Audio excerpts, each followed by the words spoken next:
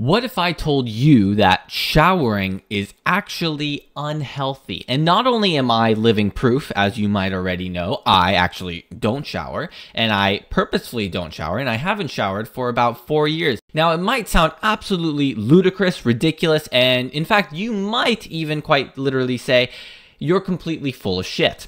However, I'm here to tell you that there's actually pretty decent reasoning as to why exactly I don't shower. And in fact, in this video, I'm going to be giving you the scientific reasoning more so.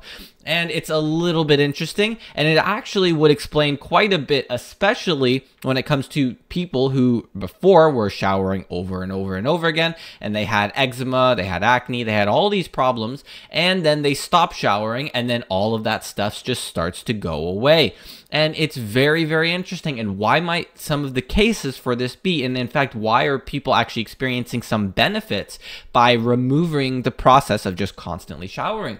Well, this has to do with some of the science behind what happens when you expose your skin to the basically water and detergents constantly on a repeated basis over and over and over again. And actually, yes, by the way, this probably does age your skin as well. And this has to do with the fact that you're basically constantly forcing your skin to basically produce more energy, or I guess you could say in this case, go through oxidation more and basically produce a lot more things that you need, and in the process of doing so, it actually does damage the skin, I think. And this also has to do, this is sort of a similar concept to working out in this case, which is a completely different video. So if you're interested in why exercise might actually be unhealthy, which I do think it sort of is in some sense, then you can go check out that video. So let's get into the science and understanding what exactly is going on and why it's actually damaging. Now, this is a little bit complicated because we have to actually understand the underlying basics of how the skin sort of functions. But afterwards, you will be able to understand and quite literally see, or at the very least, hopefully, you can apply a little bit of the previous biochemistry knowledge that I talk about in all of my previous videos to what exactly is going on here. So let's start off with the first thing, corneocytes and the lipid matrix. Now, corneocytes are basically just the top layer of your skin. So it's basically the dead skin cells on the outside. And you might say, well, what's the big deal with these dead skin cells? Aren't they supposed to be bad, right? You're supposed to be cleaning off those dead skin cells. Well, they are held together by a lipid matrix in this case. And the lipid matrix, I think, is actually very, very important. And it's part of the reason, which you might be able to come to the conclusion yourself a bit later, as to what happens when you stop showering. Suddenly, if you notice, your skin gets very, very oily. And why might that be the case? Well, it could quite literally be because the lipid matrix, there's a little bit too many lipids in this case. Yes, exactly. And this is because you're basically constantly exposing the surface or the outside of your skin to this environmental stimulus. And in turn, it has to react and it has to basically produce these lipids in order for it to hold those corneocytes together. But let's go a little more into detail. Next are desmosomes. Now, desmosomes, basically, to keep it really short, hold the corneocytes together in a sense, because once again, when you're exposing yourself to water and detergents, which I will explain later on why that is unbelievably damaging to the skin layer, we'll go into a little bit of understanding why, then you'll be able to see, oh, wait a second, showering actually is very bad, possibly, very, very bad actually. Next, we come to the most important thing for that matter, is the keratinocytes. Now, this is actually the thing that's basically holding and producing all of those lipids. Now, you might say, oh my God, when I stop showering, my skin gets super oily. Yes, that's right. And that's because your keratinocytes in this case that are producing these lipids to help keep that lipid matrix still basically functioning together along with the corneocytes together and the desmosomes basically.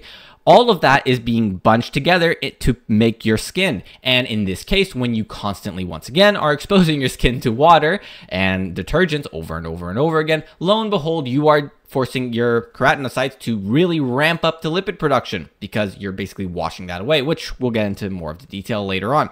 And this is very interesting because this is actually the explanation as to why you suddenly stop showering and, oh my God, why is my skin getting so oily? Exactly. This is the reason. Now, the final factor that we need to understand, basically when it comes to understanding the damage to the skin barrier function, is a hydrolipid film, or basically the acid mantle. Now, this is basically just sweat sebum and a couple of other moisturizing factors that your body produces. And it's basically what helps those desmosomes stay together as well. And it works together with the lipid matrix. And lo and behold, problems start to occur when you start to basically remove all of this stuff. And yes, the acid mantle in this case can actually be damaged by frequent washing. And what exactly does frequent washing mean? Well, I'll let you assume what that means. And this is where we come to how exactly is water damaging your skin. There's no way showering could be bad, right? Well, after you understand a little bit of how the skin functions, let's see how water, or some of the mechanisms of water for that matter, could possibly damage your skin. Well, don't worry, there's going to be a lot of reasoning behind this one. And afterwards, you yourself might stop showering because you might realize this actually could be the thing that's making people's skin age much quicker than it should be. So, what exactly is going on? Now, we already know that water exposure can cause basically cells, or in this case, skin cells, to explode or rupture. And you might say, what on earth, how is this possible? Well, this is because of osmotic pressure and stuff. And if you're really interested in how water works and a little bit more stuff about water, then go check out the Real Nutrition Science playlist and go check out the water video because it explains it exactly there. Now, how exactly could water be damaging the skin barrier function? Well, after understanding how all of basically the skin barrier works, now let's talk about how water will interact with the skin barrier. And you should hopefully be able to draw some of these conclusions yourself because you would realize, oh wait, that makes a lot of sense. So the first one has to do with basically osmotic pressure and constantly exposing your skin cells to water. Now, your skin cells are basically already designed to not explode, and the osmotic pressure is basically designed for that specific environment. However, in this case, when you're constantly showering over and over and over again, you are basically increasing the size of those cells. And in this case, increasing the size of the cells, in this case, the corneocytes, will cause them to rupture and burst. And this is not what you want to be doing. And this is basically because you can flood your cells with water in this case, which is not what you want to do. Or you could, for that matter, just put salt on the outside of your skin, which I wouldn't really recommend that either if you want to do the opposite effect. But regardless, that's how you can get the opposite effect when it comes to quite literally making your cells, instead of blowing up, you could just make them shrivel, shrink, and then sort of like clump together like this. Now, if you understand a little bit about chemistry, then you would know that cold water would do this much less. However, hot water will do this much more. And this has to do with basically reactions occurring and chemical reactions occurring in this case. So if you expose your skin to hot water over and over and over again, yes, exactly, this is going to end up happening at an even faster rate than if it's cold water. Now, if it's cold water and if you're doing like cold water stuff, then this rate, basically this damage to your skin won't be happening as quickly, but it still will be happening because once again, you are swelling the corneocytes and you're basically making them pop. Not only this, basically that chronic exposure to hot water, if you're using those hot water showers, could lead to the emulsification. And in this case, that's very, very bad because the emulsification in this case basically means it's also stripping the lipid layer as well as popping the corneocytes, which is a double 2-in-1 kill. So I really wouldn't recommend that one because that's really bad. Now, this is the final part where we come to soaps and detergents actually being incredibly damaging. Now, if you already understand a little bit about the water stuff, water is definitely not necessarily ideal, but soaps and shampoos are on like a astronomically worse level. And by astronomically worse, I mean way, way worse. Because if you understand how detergents work, this stuff is really bad. So why exactly are detergents so bad? More specifically, why are soaps and shampoos so bad? Well, this is because what detergents will do is, when it comes to the lipid bilayer, just as an example, is they will basically replace the proteins, or in this case, or they will just basically add their self to the lipid bilayer. And this is not a good thing because this will cause the rupturing of the lipid bilayer, possibly. It's really not ideal. Yes, so what exactly do you use in order to clean your hands from those bacteria and stuff? If you ever want to clean your hands and make sure there's no bacteria on it. That's right, you use soap. Yeah, so you're basically sort of making them explode in some sort of sense, and you're basically messing with the cell membrane of those bacteria. Yeah, you're kind of doing the exact same thing, except you're doing that with your skin cells. Not necessarily ideal. Now, yes, it does interact with the skin barrier, and not only does it interact with the skin barrier, more specifically in the lipid bilayer of your cells, it also interacts with the lipid matrix. Because, yeah, that's how detergents work. So it's already a 2-in-1 double kill. Not ideal and not something that you want to be doing. Not something I would recommend either. Now, if you thought that it just ends with corneocytes and basically the skin layer as well as the lipid matrix and how water and shampoo can damage it, well, you are mistaken because it goes even one step further. There is actually one other thing that is on your skin that's very important, and that is your microbiome. Yeah, it turns out that there's actually helpful bacteria on your skin. Who would have thought?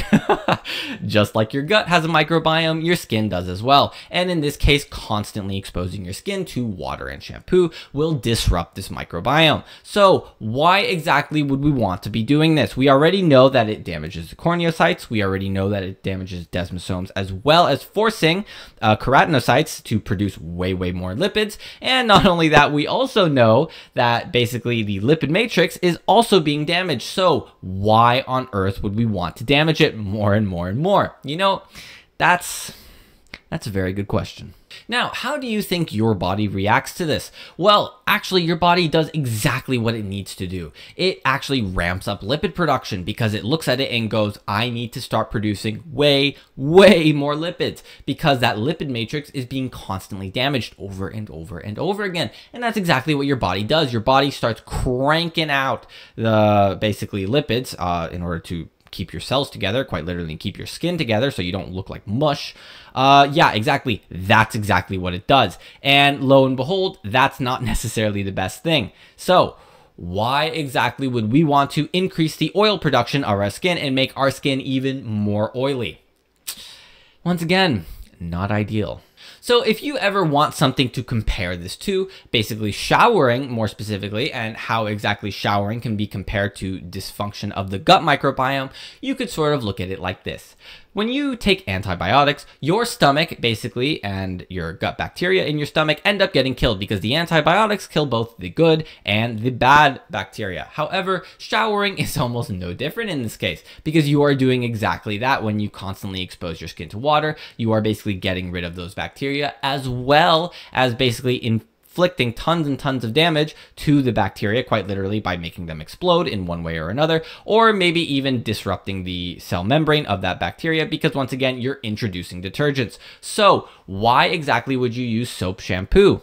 Exactly. Not only that, why would you use water? Exactly. That's right. Well, that's one more reason. Actually, I guess that's 3 more reasons for that matter, why you don't want to be showering. Thanks for watching. I hope you found the video helpful or informative. If you did, please like, share, subscribe, comment down below because it really does help the channel grow. And if you're interested in giving yourself extra stem cells, go click my Cerule link where you can go get Cerule from me. And if you don't know why this stuff is so amazing, go check out my min-maxing health playlist and you will understand just exactly why this stuff is so unbelievably amazing. Or even go check out the Cerule playlist.